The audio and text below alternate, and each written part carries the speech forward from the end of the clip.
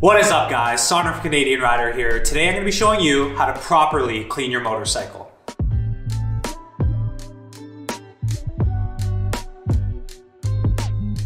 So I just came back from a ride. This is my 2006 Ducati Monster S2 R800. It's a beautiful bike.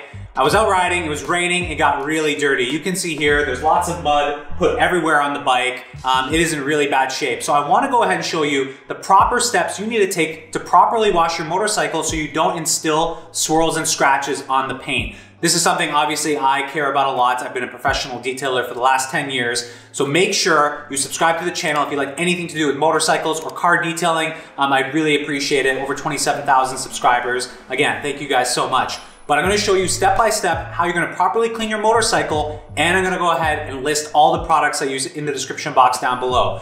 Now, one of the first things I actually recommend you do, if you have a motorcycle stand, this is the time to use it. It's gonna make cleaning your bike a lot easier. So I have mine put on this Pitbull stand. Again, I'll link that in the description box as well. You do need to make sure that you get the right adapter for your motorcycle. But whatever stand you have, put it up on the stand. It's gonna make the entire process a lot easier. Let's start with a rinse. Rinsing is probably the biggest thing that you need to do to make sure you knock off the majority of the dirt and grime off of the bike before you actually put a mitt to it and start washing it, which is gonna cause a lot of the problems that you have with instilling swirls and scratches to actually go away. So let's go ahead and give this bike a really good rinse.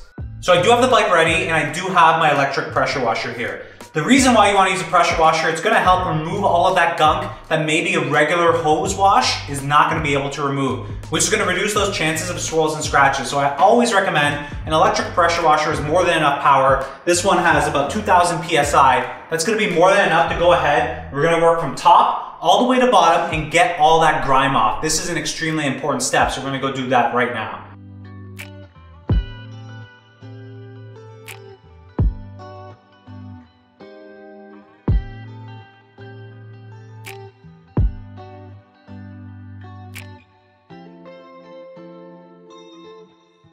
So we just finished the rinse. You can see it's a lot cleaner just based off the rinse. Now there is a second step you can do. We're gonna be doing it on this bike is the foam cannon. We're gonna be putting the foam on this bike. It's gonna add a little bit more in terms of cleaning ability, help remove and break down that dirt and grime that's on the motorcycle. Is it necessary? No, in my professional experience, I think it's more for the fun that you're doing it. Yes, it's gonna marginally, if anything, help improve and clean up the bike a little bit more, but it's not a deal breaker. So if you don't have one, don't worry. I'm gonna be using the one built into my pressure washer. I'll also link a generic one that you can go ahead and get, you know, the typical foam cannons. I'll make sure I link that in the description box down below. So let's go ahead, we're gonna foam cannon the bike, and then once we're done that, we're gonna go ahead and worry about those wheels that are extremely filthy.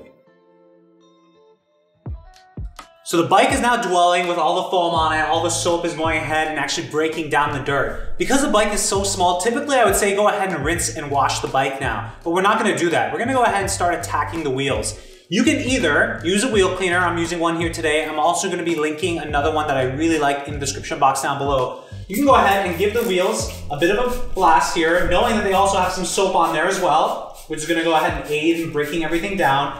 And we're gonna really start now cleaning out the wheels. I have two brushes, one long boar's hair brush. This is really good for the face of your wheels. You can use this on your car as well. I really love this one. And then I have my Adams long wheel brush here as well. This is to get into the spokes and the crevices that it's much harder to get on with this brush. So we're gonna go ahead, clean out both of the wheels, the back and the front, and you can see how much easier it's gonna be because the bike is now lifted and it's dead center for us. We're gonna clean up the wheels. After we're done that, we're gonna rinse the entire bike.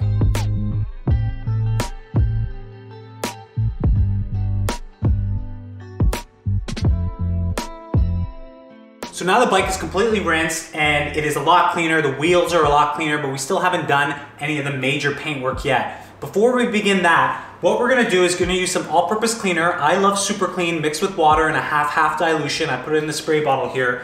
We're gonna go into all the nooks and crannies of the motorcycle. This isn't like a car. There's a lot of other things that we need to go ahead and address before we actually start washing it with a mitt. So what I like to do, I love this little brush. It's really handy. I'm gonna go ahead and soak some of these areas with the all-purpose cleaner, and I'm gonna go dig into it. Once we clean out all the nooks and crannies on the motorcycle, that's when we're gonna go ahead and rinse everything, and then we're gonna be using our wash mitt to go ahead and wash the rest of the bike.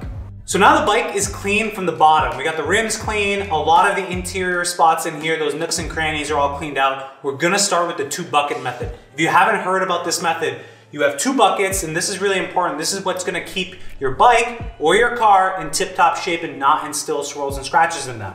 Number 1, I have 2 buckets, and in each one of these buckets, I have something called a grit guard. This is gonna sit at the bottom of the bucket, and all that's gonna happen is when you wash your car or motorcycle in this case, you take your mitt, which in this case is a microfiber Chenille mitt. I highly recommend these mitts. They are able to actually cake in the dirt, trap it, and then release the dirt easily. But once you go ahead, you put this in here, you're gonna be able to rub it on the grit guard and release all that dirt. And what the grit guard is gonna do is it's gonna keep all that dirt at the bottom of the bucket here. Everything's gonna be trapped at the bottom of the bucket here. All the dirt isn't gonna come back up and go in your mitt. And that's what's gonna keep all the swirls and scratches away from your paint, keep it at the bottom of the bucket, because all of the dirt, the rocks, any type of grime is not gonna be, rubbed back onto the paint. So I have 2 buckets.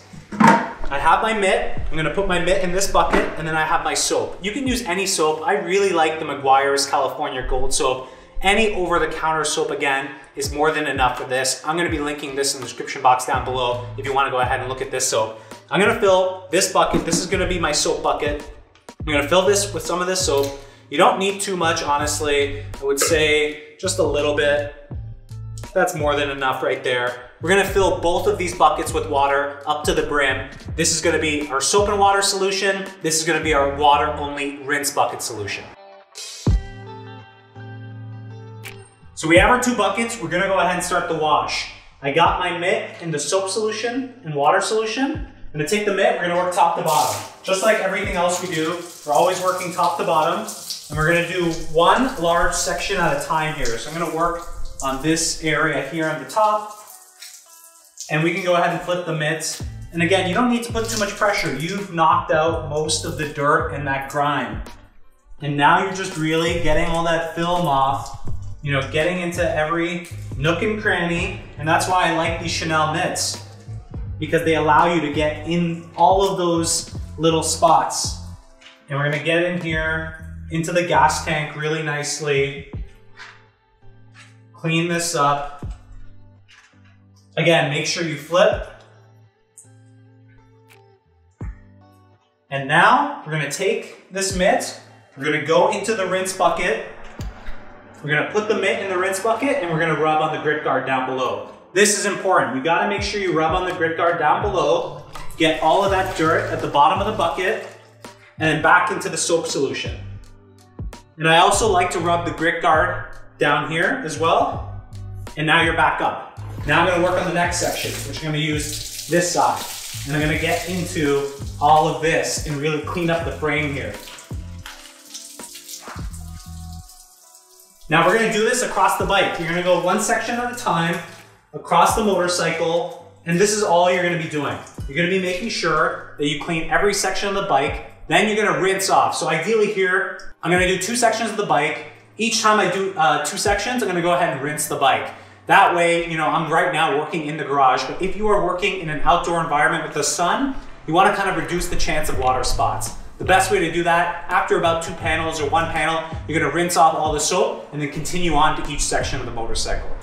Now that the motorcycle is clean, all that's left to do is dry it. I have my microfiber waffle weave towel here, as well as my electric air blower. This is really handy because the motorcycle's got tons of those nooks and crannies, really hard to get into. You wanna make sure, again, you dry the bike from the top to bottom. Use this again to get into all the nooks and crannies, and you're gonna have a dry bike, and that's how you properly wash your motorcycle. If you have any questions, leave them down in the comment box down below. Make sure you like the video and make sure you subscribe. Over 27,000 subscribers. If you like any videos regarding detailing, cars, motorcycles, you're gonna find a lot of that on this channel. And on top of that, we just washed this bike. I'm gonna be doing a full paint correction on this thing to make sure the paint is in tip-top condition. That's gonna remove all the existing swirls and scratches on it. Then I'm gonna show you how to ceramic coat this bike. I'm really excited for this motorcycle. This is part of the Cyberpunk 2077 build that I have going on. We did a lot of mods to it, and now I really wanna make sure it looks pristine and brand new. So if you wanna follow that journey, make sure you subscribe, and I'll catch you guys in the next video.